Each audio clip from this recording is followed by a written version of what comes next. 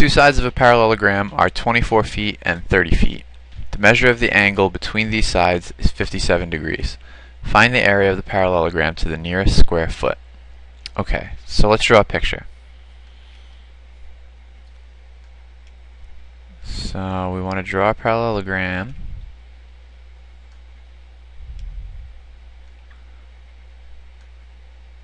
And I don't know if this is exactly what it would look like, but this is an approximation. So we'll say this is 30, and then this is 30. So remember, opposite side parallelogram has two pairs of parallel sides that are also equal, right? So 30 and 30, and they're parallel to each other.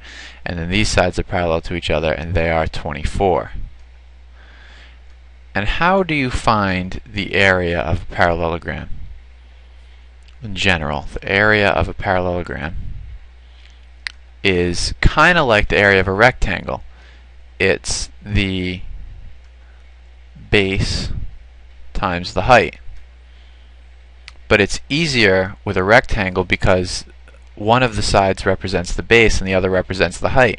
With a parallelogram, that's not the case. 30 represents the base, but 24 is not the height because it's slanted. The height is actually a perpendicular line that we might draw, say, from here. That would be the height. So I'll call that h. So how do we find that height? Well, really, we have to dig a little more into this triangle here. And we can use some trigonometry to determine exactly what that height is. We know, so far we've used the 24 feet, we've used the 30 feet, but we haven't used the idea that the angle between these sides is 57 degrees. So where is that? Is this angle 57 degrees, or is this angle 57 degrees? Well, the one up here is obtuse, so it can't be that. That angle has to be at least 90 degrees.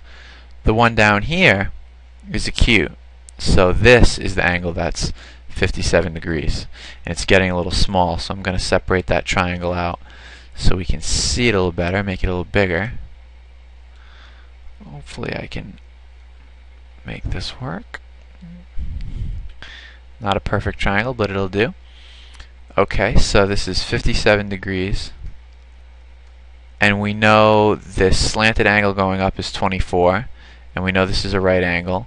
And we're interested in finding out what this height is. We don't actually know what this length is here, right? Because the whole base is 30. But we don't know how much of that forms the bottom of this triangle. And we don't need to. What we're really after is this height. So let's go ahead and use our trigonometry to find out what it is. So if this is the angle that we know, and we're after the height, which trig do we want to use? Well, it's SOHCAHTOA, right? So, and we've done this in a few different problems, so hopefully you're catching on. SOHCAHTOA. We have this angle. We want the opposite. We also know the hypotenuse. So opposite and hypotenuse, right? So we're going to use the sine. So sine of the angle of 57 equals opposite over hypotenuse, which is h, that's what we're after, over 24. So we can solve this for h, right? Multiply by 24 on both sides. I'll show that as well. So if we multiply by 24 on both sides, we get 24 times sine of 57. And I put that into my calculator, and I got 20.128. Now if they ask you for the answer to the nearest square foot, that means we're going to be rounding to the nearest whole number.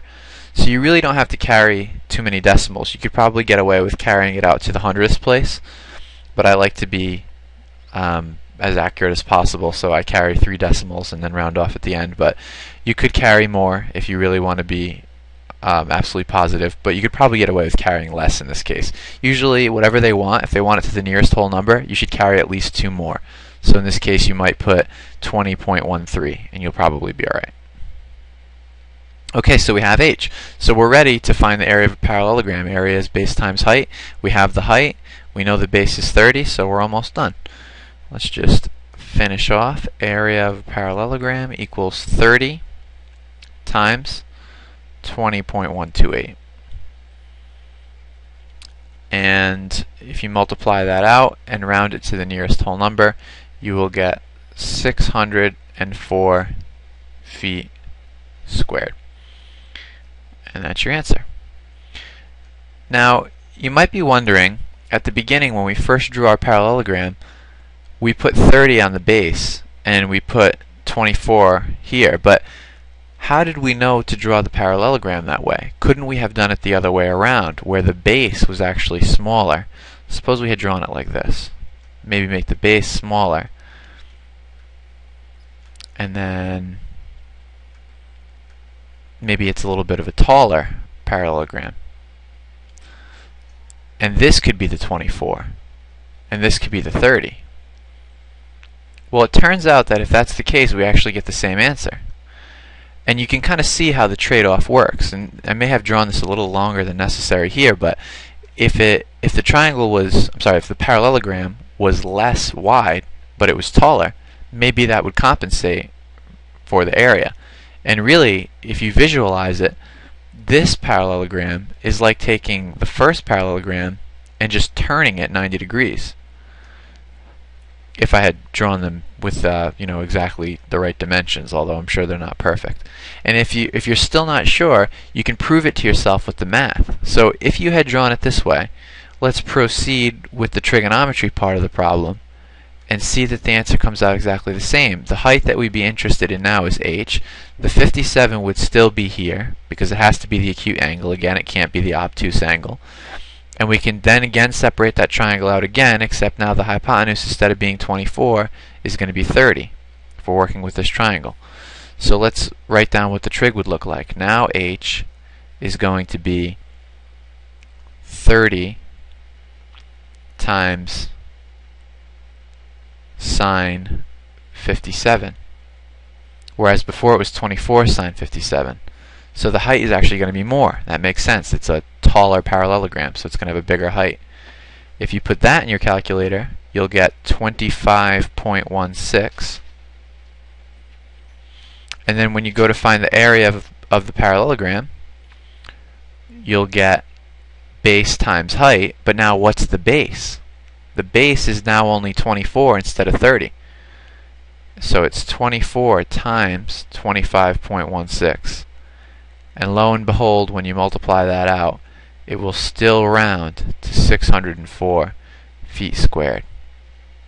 So don't get hung up at the beginning on figuring out what's the right way to draw it. It turns out both ways are right.